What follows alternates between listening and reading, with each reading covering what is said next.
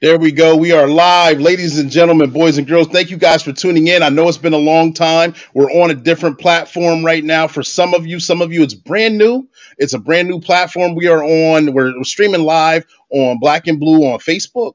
We are on LinkedIn and we are on the Black and Blue page on YouTube right now. Okay. And this will be shared across many platforms. Some of you have followed all the way from the years of the lab and saw the transition. I told you the transition was coming and we are here. It's been a long time coming, but it came, and I'm excited to bring a special guest to you, ladies and gentlemen. We're talking about Black and Blue. We're talking about law enforcement here in America. We're talking about the effects that it has. We're talking about the effects that it has on people, and how whatever questions that you guys have, I want you to bring them to the table. And the special guest I have here wrote his own book. He's a retired police officer from the LA County Sheriff Department. He was with them for 32 years. He's an author. He's an author of this book, which we will be discussing as well. This one right here, I got my copy. Make sure you guys get yours. Black and white and gray all over. We got Frederick Reynolds here. He's also a United States Marine Corps retiree. He did 6 years of service in the Marine Corps for all you vets out there. He talks about his personal life. He talks about experiences. He talks about being on the job. Ladies and gentlemen, after this short break, I will have him here and we will introduce him officially. Stay tuned.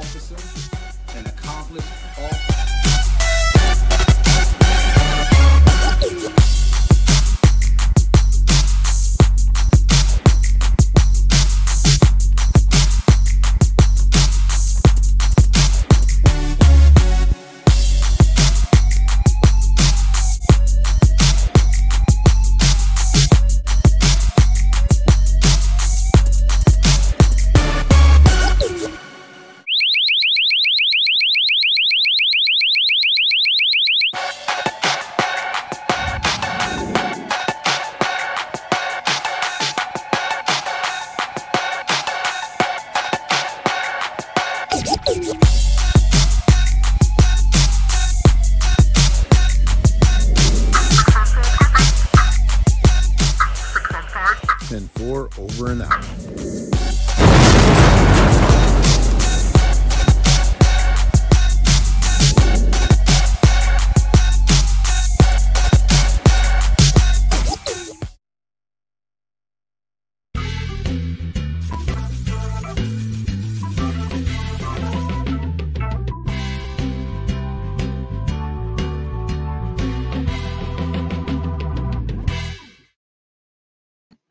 All right, just a little video, something new. I hope you guys like this, something that we came up with, just to break up the levity and to have a little fun. But ladies and gentlemen, boys and girls, I'm gonna bring them to the stage right now. Got Frederick Reynolds back here, and we're gonna start the interview. We're gonna let it go right now.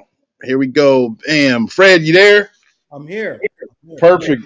Thank you for making yourself available. I know we've been talking about this for a few months now, and we're finally here live in living color to talk about some things in law enforcement, to talk about some things in the African American community, and definitely to talk about your book right here. Thank you for being available. Can you tell us a little bit about yourself? Well, Cleve, first of all, I want to thank you for inviting me to come on your show. I love what you're doing. Thank you. Uh, Thank you. I think it's something that's necessary. I love the title, and I'm 100% here for you. 100% here for you. I appreciate it. Thank you. Just a little background about myself. I'm a 60-year-old man, grandfather. Nine grandchildren. I have six kids, and I'm raising a seventh child. That'll be 10 years old. Okay. I'm married. I was born in Rocky Mount, Virginia. I grew up in Detroit. My family moved there when I was about 3 years old. So I grew up in pretty rough part of Detroit. I got involved with a bad element while I was growing up. Ended up gravitating towards a life of crime and gangs, and I ended up dropping out of school and went to juvenile hall. But as I started getting older and I saw some of my friends going to prison, and some of them even getting murdered, I didn't want that for myself. So I had to get away from Detroit, get away from that atmosphere and that peer pressure. So I ended up joining the Marine Corps. Okay. And it's funny. I just happened to be walking down the street one day. Actually, I was looking for something to steal. Okay, and I found myself in front of a Marine Corps recruiting center. And I said, well, let me go in here and see what's going on. So went in there, ended up joining. I wanted to be, the tough guy, right? The guy with the rifles. Right. So recruiter, I want to be that guy on the recruiting poster who just happened to be an infantryman, which is a grunt, right? 0311. So I enlisted to be in the infantry, and went in. I went to boot camp in California, and my first duty station was in Okinawa, Japan, and I was there for about a year. And after I got back from Okinawa, I was stationed at Camp Pendleton, and ended up meeting a young lady during one of our weekend Liberty excursions in Inglewood, California, at a nightclub. And she just happened to be from a city called Compton. I had never heard of Compton, right? Okay. And I started seeing her, and ultimately we got married. And ended up getting out of the Marine Corps. She was pregnant. We moved in with her mother in the city of Compton. The money that I had saved up from the Marine Corps ran out. Her mom was charging me to live there. And when the money ran out, she told me I couldn't live there anymore.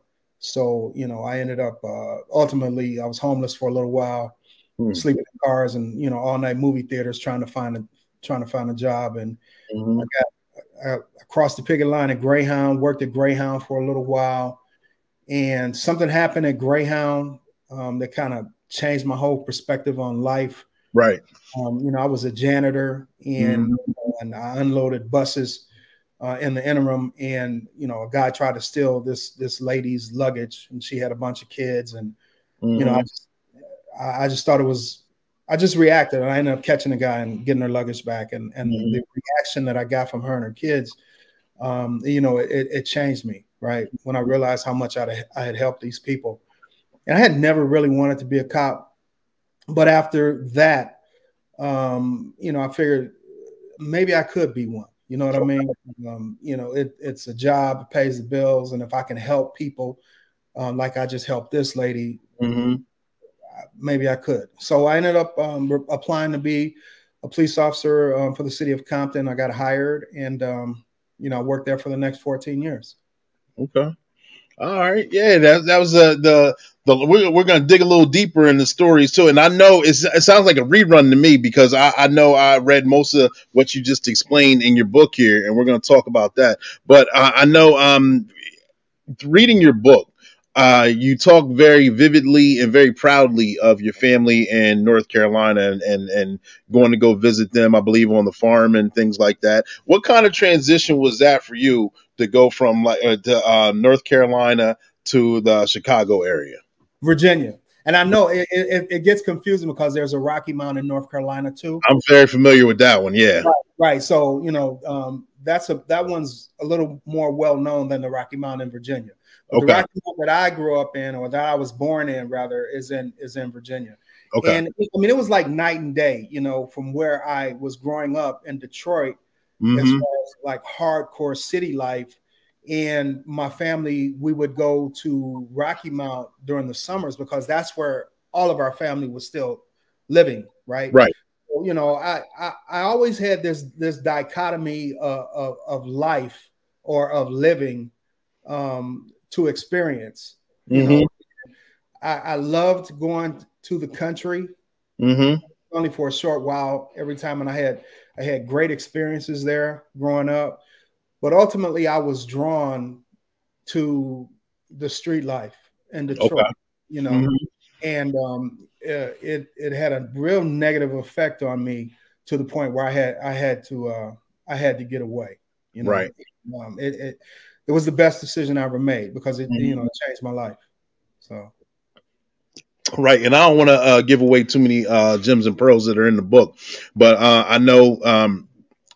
And it's very, I appreciate you being very vulnerable and very honest in your book and telling us about your childhood and upbringing. And I know a lot of people today and or in the past can relate to actually not actually being law enforcement per se right now and actually coming up or being around the wrong crowd or doing things that are questionable or doing things that are illegal at certain times in their life to actually maturing and growing and knowing that they have to get out of a certain situation. Once you explain a lot of some things from your past very well to the point where if a new somebody would read this book now, they could bypass or hopefully bypass doing a lot of similar things that took place. I.e., I know you discuss hanging out with certain friends or going to certain parties or just witnessing certain things in the Detroit area coming up. Right. And I think, later on after I became a police officer, I think it served me well. I think that was kind of like at the crux of my success, right? Because I had experienced some of the things that these kids were dealing with at the time I confronted them as a law enforcement officer. So I was able to empathize with them and able to give them some guidance when needed. And I think a lot of them recognized, a kindred spirit in myself. And, I was successful in some regards, but, other times I had to do the job, and some people just refused to listen no matter what. Yeah. So it wasn't always an iron fist that I had when I would police. A lot of times I knew how to wear a velvet glove over that fist, and to get through to a lot of these kids and a lot of kids that I probably could have taken off the streets and sent to prison. I didn't.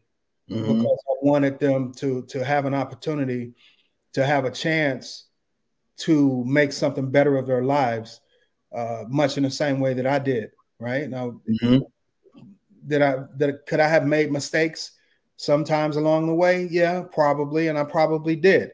But I think the chance that I was able to prevent someone from going totally down the wrong path, I think it was well worth it.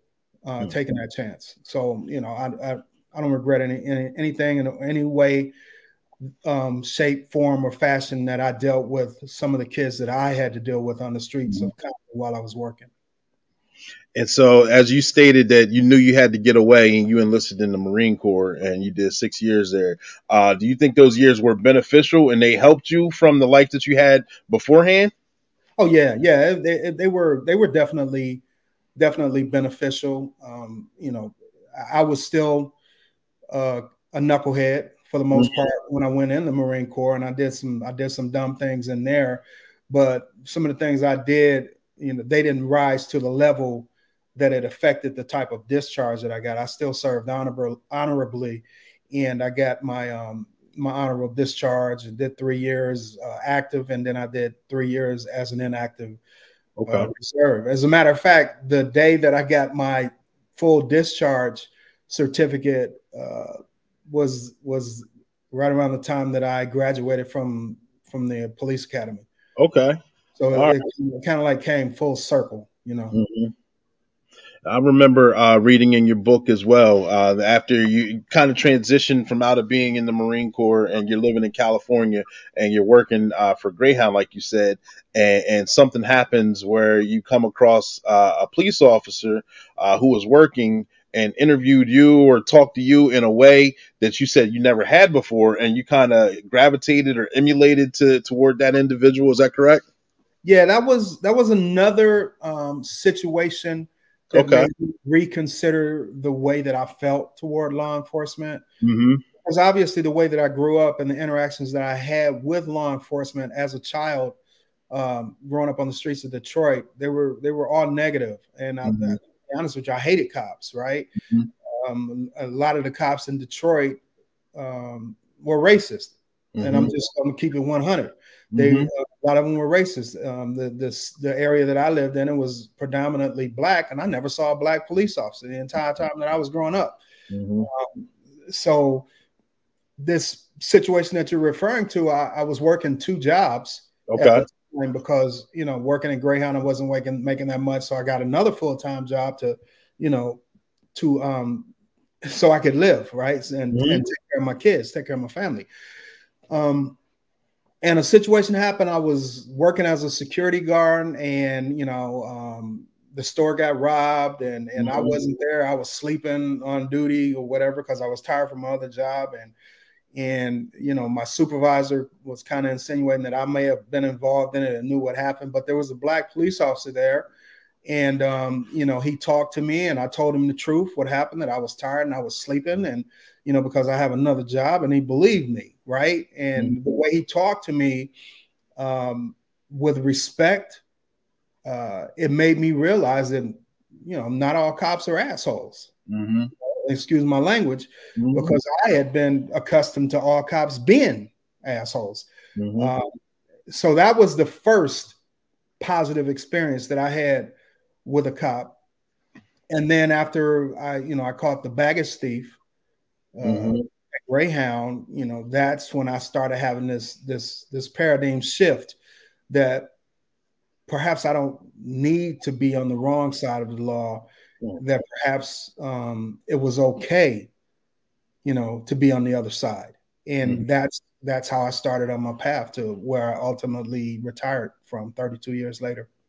Okay. And because of those experiences, and you went through the police academy, what was your experiences like actually working the job itself? Can you share some experiences, some stories, good ones and not so good ones, things that you encountered throughout the course of a career? Yeah, I worked Compton. I went to the academy in 1985, in November of 85, and I ended the LA County Sheriff's Academy. And I graduated on Valentine's Day, as a matter of fact, in 1986. Mm-hmm. And I started working on the streets of Compton. And like I said before, I had never heard of Compton. This is before, Snoop and Dr. Dre and all of this, and the rap artists, right? The gangster rap artists. So Compton wasn't widely known, but it was a very, very violent city. Okay. It was filled with gangs. Crack had just started to devastate our communities, and the gang members began selling the crack and making obscene amounts of money.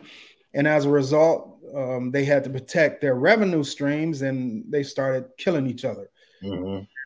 And when I say they started killing each other, it was a complete bloodbath in that city when I first started working there. So Compton's about 10.1 square miles, with a population that varied at times between 80,000, 95,000. Okay. And we would average between 75 and 90 murders a year.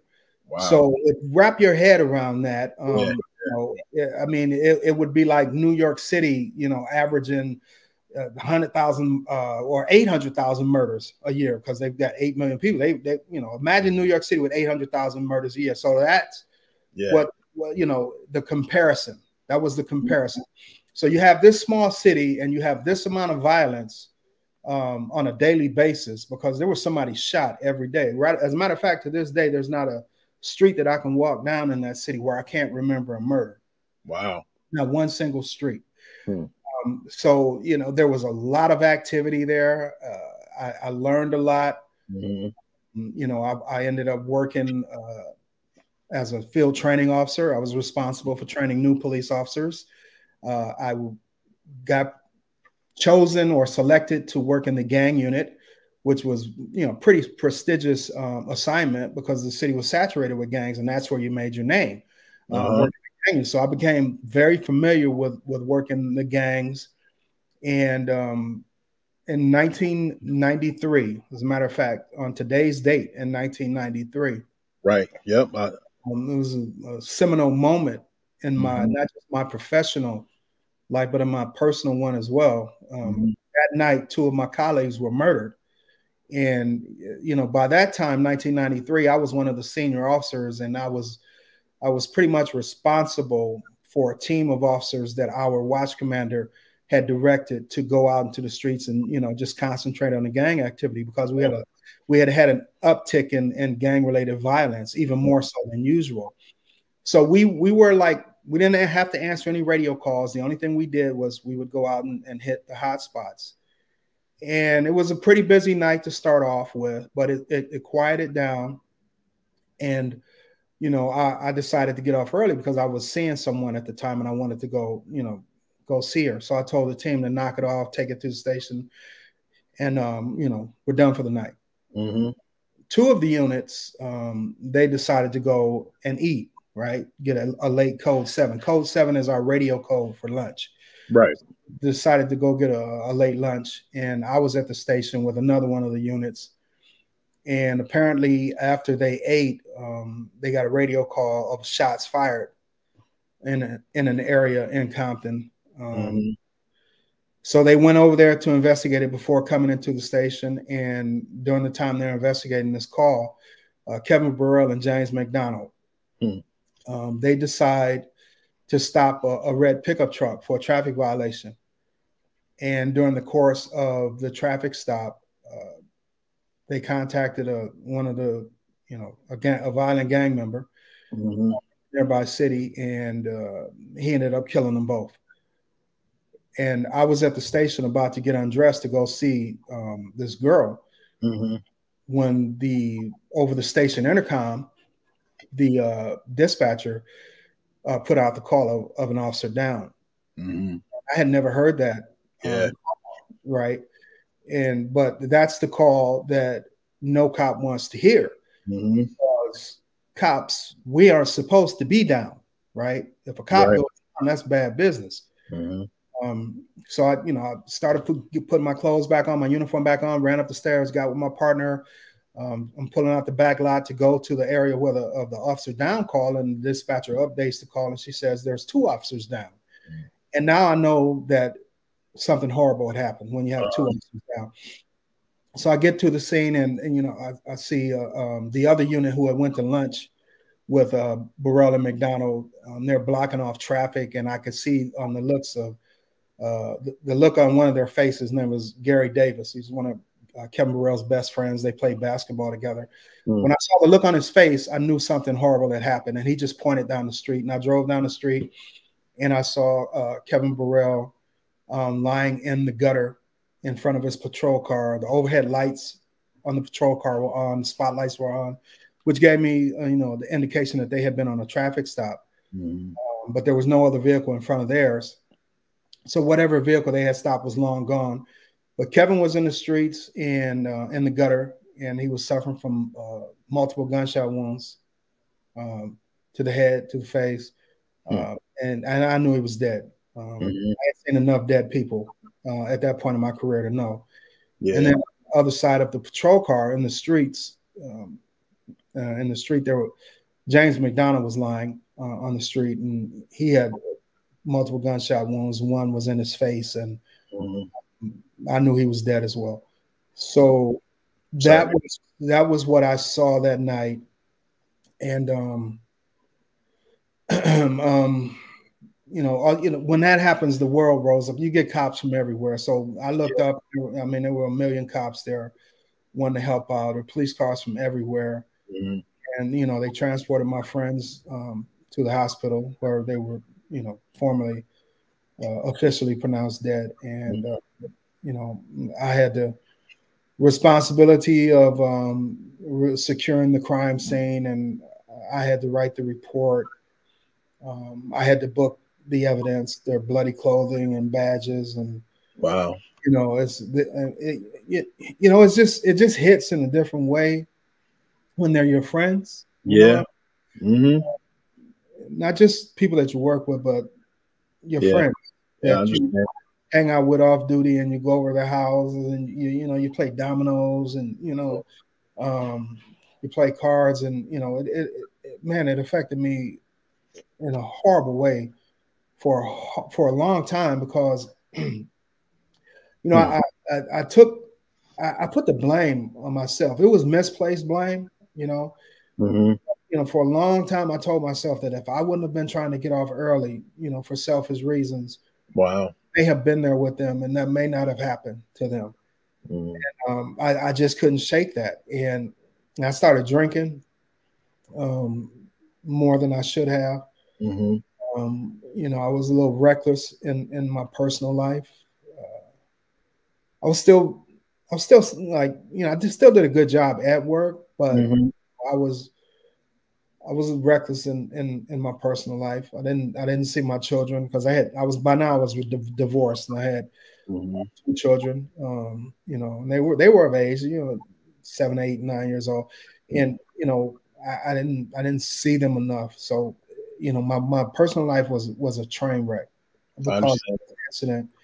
And for a while, I didn't even want to be a police officer anymore, man. I did the job because that's what paid the bills, but my heart Mm-hmm. wasn't in it, because those guys that were murdered, they were like the best cops. They were good people, good heart, and they treated people well. And Kevin Burrell, everybody loved him. He grew up in the city. He was a star basketball player at Compton High. All the gangsters knew him. Everybody knew him. And I was like, it's always the good ones that get killed. You Yeah. know, and it really had a profoundly negative effect on me. And I kind of like just drifted along for a little while. Yeah, it was rough, man. Yeah. Even right now to this day.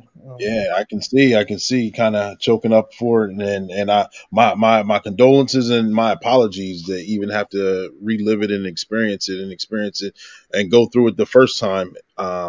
Initially, I know when we were talking, you picked this date specifically for it being the anniversary, just so you can memorialize your friends and colleagues with this live, and so shout out to them and their families. I had to do a lot of healing, Clee, uh, Hmm. which is one of the reasons that I wrote the book. Okay. When I started writing it, I knew I had the title for a book. I knew that one day I might want to write a book because I always enjoyed writing, right? Hmm.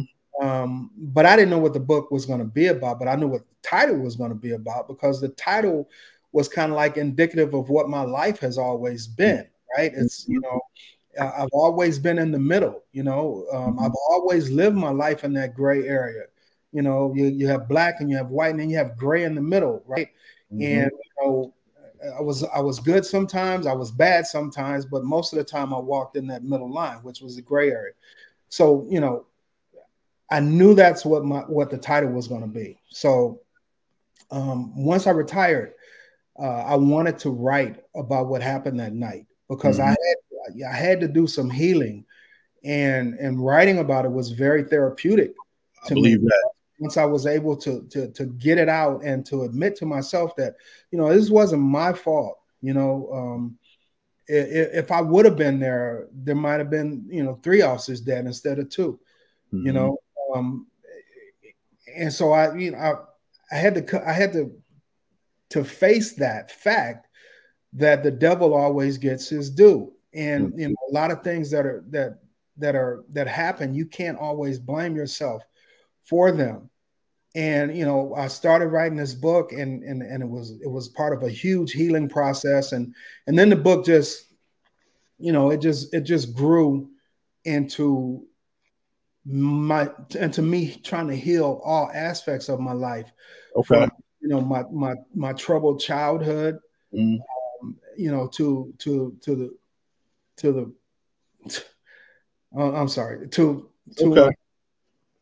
you know, to the personal trauma that I experienced as an adult. Uh-huh. And so the book became, um, like I said, therapeutic. It was like I was talking to a psychologist, but instead of laying on the couch, I used my keyboard. Mm-hmm. It helped me. And when I finished this book, you know, it felt like that I had given birth. And I know I've heard a lot of women say that before, you know, and it's like, oh, what do you mean it felt like you get? That's I understood what they were saying. I understood the metaphor once Mm-hmm. I finished writing this book. And you know, another part of the healing was I got freeway memorial signs in the officers' memories after Mm-hmm. years. You know, for some reason, you know, no one had ever acknowledged them, their Mm-hmm. deaths, that they were heroes. So I took it upon myself to draft a resolution to take it to Sacramento, the California capital, and present it, to get a resolution drafted so that we can get freeway memorials for these officers. And you know, I got that approved, not just for Kevin and for Jimmy, but also for another officer who was killed in a traffic accident, you know, before I even got hired. Uh, I did that for him as well. Mm-hmm. And you know, once that was done, I felt like I had truly unburdened myself. You know, I didn't have a cross to bear anymore. You know, I was healed, and that's why I feel the way that I feel now. That's why I chose this day to Mm-hmm. talk about this, because it affected so many people, in, you know, just horrible ways. Because, like I said, these guys were such good men. Mm-hmm. And thank you for sharing. I know it's not real easy to share, and I can empathize. Knock on wood. I haven't experienced the loss of a colleague or friend. I don't want to, but to actually go through it, I know it is not a fun or easy task. So I commend you on the work that you for actually going through it, and the work that you did to heal and to be again vulnerable enough to actually put the pen to paper and put it in the book. It memorializes them, and it puts your words down forever. Every your story will live on for forever. Somebody else will pick up the book and they'll learn from you the words that you put in there. They'll learn about them and how important they are to you, and still are. Thanks, Clay. Yeah, absolutely, absolutely. So a lot of stories come through while working on the job. And a plethora full of them are in this book right here. How long did it actually physically take you to write the book itself and to kind of get your thoughts together and remember so many things? Um, well, there's a lot of historical references in the book, and Mm-hmm. I was able to get a lot of that information because the book also talks about the end of the Compton Police Department. Mm-hmm. So the Compton Police Department was a law enforcement agency that had been in existence for over 120 years, and in 2000, they were taken over by the LA County Sheriff's Department. Mm-hmm. You know, it was a lot of politics going on. So I became a member of the LA County Sheriff's Department in 2000, and so the book talks about, you know, why that happened. It talks Mm-hmm. about, you know, the entire transition. There was a narcotic investigation Mm-hmm. that was at the center Yeah, of I the read that. I police. thought it was interesting in itself. Yeah, that was interesting, and you know, I was responsible for that investigation as well, Mm-hmm. which is a whole nother story. The way that almost you know, tore my family apart, affected my family, and me personally. But Yeah. to answer your question, how long it took me to write the book, like I said, I had been gathering this historical information because after I went to the sheriff's department, I went to the homicide unit. So as a homicide investigator, I had access to all of the murder books. So I was able to go through all of the Compton PD murder books, and it was like 1,400 murder books that I was able to, to just peruse and get historical information from. And I saw that a lot of cases were very interesting and had some historical significance in regard to what I was trying to do. So that was a lot of information that I used to fill the book. And I just kept notes of it during the time that I was working. When I retired in November of 2017, and that's when I actually picked up the pen, or in this case, open up the computer, the laptop, and started putting my thoughts to paper. Using notes. I had the title in mind, and I wanted the book to center around Kevin and Jimmy, the murders of Kevin and Jimmy, which is why I start off with that in the prologue.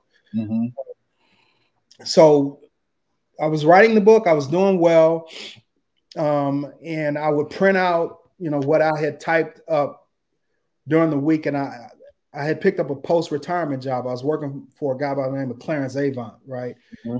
He's the Black Godfather, real popular, famous heavyweight. In the Black community. And so I was his bodyguard and his driver. So I would take the paper, what I had written with me, and I would proofread it in his driveway with a pencil, right? While I was waiting while he was waiting for me to take him places, when I had downtime. So I did that for a little while, and I was working my way through it. And then I had a heart attack, right? In April of 2020. And I almost died. And I had emergency surgery, which is another thing that, when we talk about law enforcement, the stress, they say when you work as a cop, a lot of cops die within 5 years of retirement, just based on the accumulation of stress through all these high powered situations that we deal with for years and years and years. And damned if it didn't happen to me. Well, I had a heart attack 3 years after I retired. So, and it happened right during COVID. So I couldn't have visits. My wife couldn't come see me. I'm in the hospital room alone, and I didn't have a phone charger, so I couldn't talk to anybody. So I'm just in there, and alone with my thoughts. And I started thinking, I said, well, I've been working on this book and I almost died. What if I would have died without finishing what I was trying to do? So I made a commitment. I made a promise to myself. I said, if I get better, when I get out of here, I'm going to finish this book. I'm going to nonstop book. And when I got out of the hospital, I went home, I sat down, and I finished it. Right. So, that was a long explanation for a short question. It took about 2.5 years. Okay. For me to start getting serious about it until I finished it. So I understand why it was a long explanation. No need to apologize or none of that. I appreciate it. And I know we talked about the title. How do you think the title or the book is perceived through the cultures, whether it's white, Black, or indifferent? Well, it's the subtitle of the book is the title, Black, White, and Gray all over, it is what it is. But the subtitle, I think, is where some people might have some angst regarding that, right? Because it's a Black man's odyssey in life and law enforcement, right? Because as you know, Cleve, there is a difference in this country. My journey, our journeys are different from someone else's journeys. Right. Okay. It just is what it is. I don't care if it's right, wrong, or indifference. I'm just calling it like I see it. It's different. Right. And I wanted the reader to be able to walk in my shoes and to see what that journey was like. Right.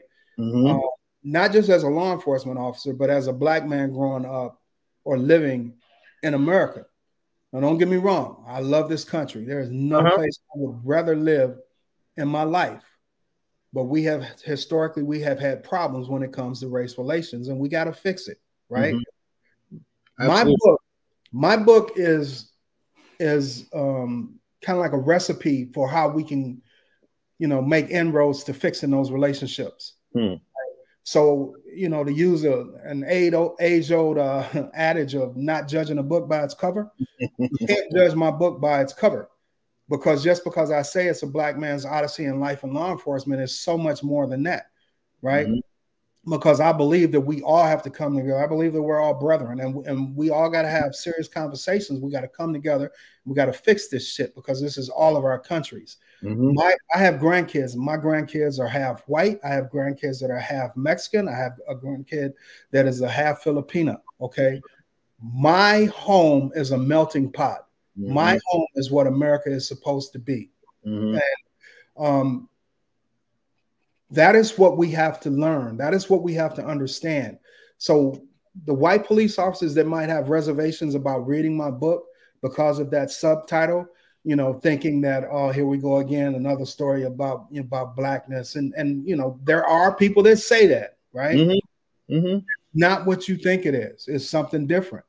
And it plays, a part towards the other end of the spectrum as well, when we're talking about people that of color that might read the book, that have an aversion or dislike for law enforcement, right? The people that say, I'm not going to read that book, a cop wrote it. Yeah. It's a bridge between the culture of policing and the culture of the inner city, because we have to come to an accord. Once we can't fix this unless one side knows how the other side feels, and vice versa. Because law enforcement, we are your mothers, we are your fathers, your brothers, your sisters, your aunts, uncles, cousins. We're your sons and daughters, right? Yep. I might be standing behind you in a grocery line, or I might even be standing behind you in a medical marijuana dispensary, and you not even know who I am, right? We're all of one accord, right? I just had a different job. I had a job that sometimes I had to tell people what to do who weren't doing what they were supposed to do. And we have to have that in our society if we're going to have a viable, functioning society. Right. But along those lines, police officers have to respect the people that we're charged with taking care of. Okay. We don't get to pick and choose the type of people that we care for. We don't get to pick and choose the type of people that we take care of. We don't get to pick and choose the type of people that we provide service to. We provide service to everyone until they show us that they're trying to impede the service that we're trying to provide to others. You know what I mean? And that transcends colors. So until law enforcement officers learn how to police crime and not culture, we're going to have a problem, right? Because there is a difference. And a lot of cops haven't understood that. And what's probably even worse, that they won't even take the time to try to understand it. But unless we do, we're going to have a really bad situation. And that's why we've come to the point that we are in this country right now. All right. All right. Thank you for sharing. And I know your book, we were talking off camera backstage before the live actually got started. Your books received many accolades from many different institutions of different companies and different people from all walks of life. So it is hitting home. People are recognizing it and people are commending it for its fine work. Like I said, I said this behind the stage show. I wish I would have read something like this when I was a newer officer, when I was at least anywhere from year 1 to 5. Honestly, I said 3 to 5 before, but year 1 to 5, because I could have learned so much through your eyes or just through your experiences on just working the job itself, on types of encounters I could potentially have, or just handling handling myself in a professional atmosphere, relating to someone who didn't grow up and actually want to be a cop, but just, you explain how situations influence you to go that way, and things also understanding how things affected you personally. Because I know a lot of times, a lot of people, like I told you before, see us as one way. They see us as one sided, and if they see us while working, they only know the police version of you. They only know you to be who they think that you are, and not, like you said, we're somebody's sons, fathers, grandfathers. We're people out in the community where we care about society, we care about the individual person. So I think bridging the gap, like you said, goes a long way with understanding the whole person on both sides. Yes, absolutely. Absolutely. So your book, if someone wanted to get a copy of it, where is it actually available? I know we have the website posted right here, and it'll be posted in the comment section as well. But what platforms can individuals get a copy of your book? You can get the book at Amazon. You can get it at BAM, which is Books a Million. Mm-hmm. You can get it at Target, and you can also get it at Barnes and Noble. Okay, so you're multifaceted. You're on multiple platforms. Yes. Absolutely. Okay. Have you gone anywhere? Have you had a book signing, or do you have any? Do you go anywhere and actually talk about your book to a group of people or anything like that? No, I've unfortunately with this COVID-19 madness, it's put a damper on a lot of activities like that.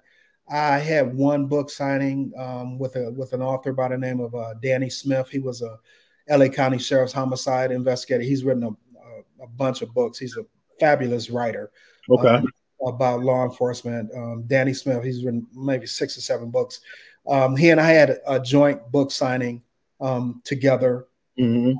And, I took 30 books with me. I sold all of them. So, people are excited about it.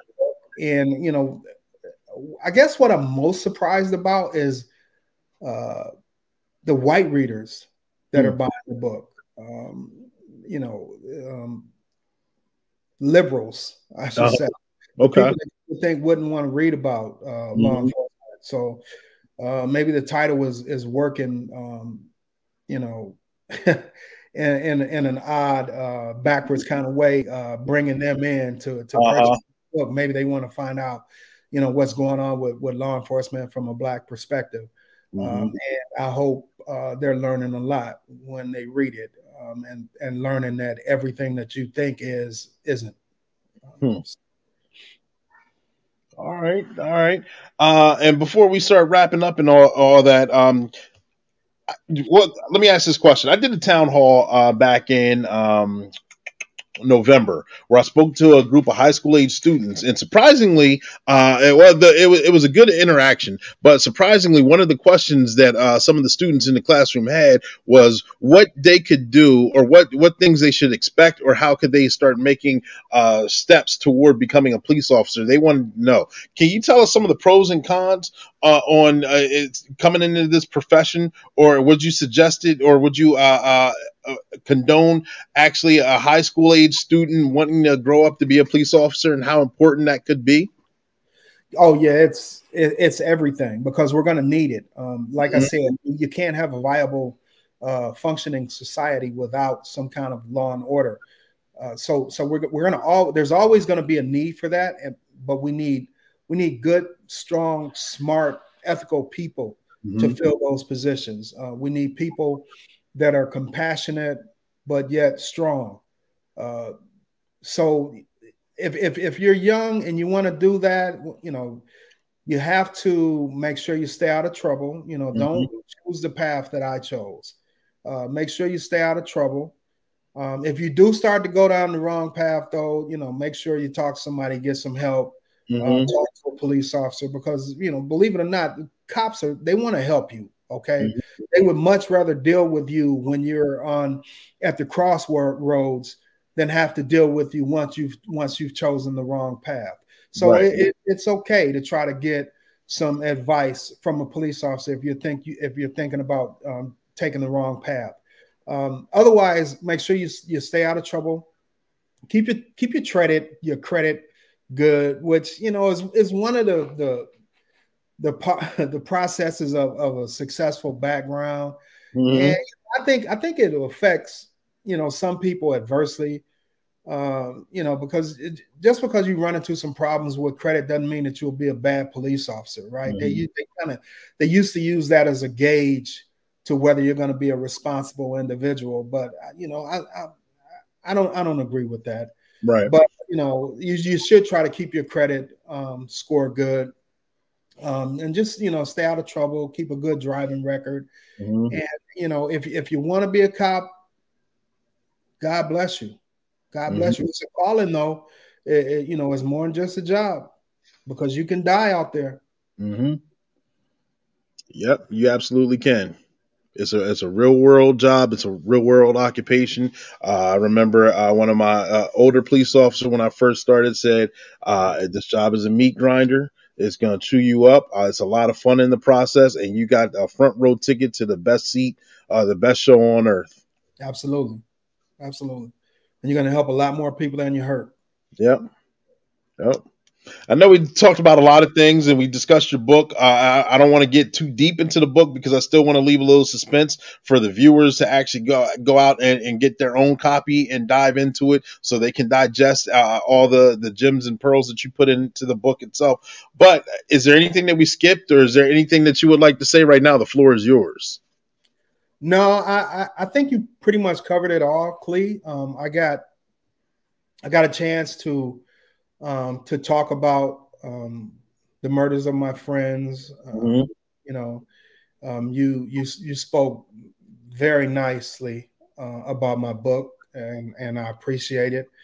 I think that the book will be helpful for not only law enforcement but for other people that want to understand what goes through the mind of a law enforcement officer and the day-to-day rigors of the job of a law enforcement officer, particularly of a black law enforcement officer, because that like I said earlier, that journey is different. But when you're a black law enforcement officer, it doesn't even matter when you're at work, okay? Because no matter who you work with, you'll sacrifice your life for them Mm-hmm. because that's the job. And we protect each other, we love each other when we're working. We'll lay down our lives for each other when we're working. Mm-hmm. And I believe that for the most part, the people, men and women in this country, feel like that, regardless of their professions. But we have to have an accord. We have to come to an accord, rather, and we have to work out what's going on in this country as far as the division is concerned. Mm-hmm. Because there is a problem. That much is crystal clear. But there's a problem on both sides. And until we're able to recognize that and understand that, we're all the same, regardless of race, creed, or color, we're going to have problems. And, Mm-hmm. I talk about Martin Luther King in my book. One of the best things that he ever said was, it's all about the content of your character. Mm-hmm. Ultimately, that's what matters. And if we can start looking at each other, as far as each other's character, we'll go a long way toward healing the divide. There we go. There we go. Good words. Good words. This has been a good lot. I learned a lot. I know we spoke briefly beforehand, and we've been communicating via messenger or text messaging before the live. It's nice to officially meet you and get and hear your story. Nice to read your book. I felt like I told you once I completed your book. I said, "Wow, I feel like I actually know you, and I haven't even met you." It's impactful and it's important. Thank you for coming on and blessing this show and explaining your side of the story and giving your viewpoints. And you did a tremendous job, and I appreciate everything that you have done and are doing. Thank you, Clay. And you be safe out there, man. All right. Thank you. I will. I will. And again, I'm honored to go live with you to commemorate the memory of your colleagues and friends. Thank you. Absolutely. Make sure you guys tune in for more. Make sure you guys check out his book. The website's here. It'll also be in the comments section. Make sure you guys get your own copy. It is worth the read. You will definitely learn something, and it is very impactful. Thank you guys for tuning in. We're out of here. Peace.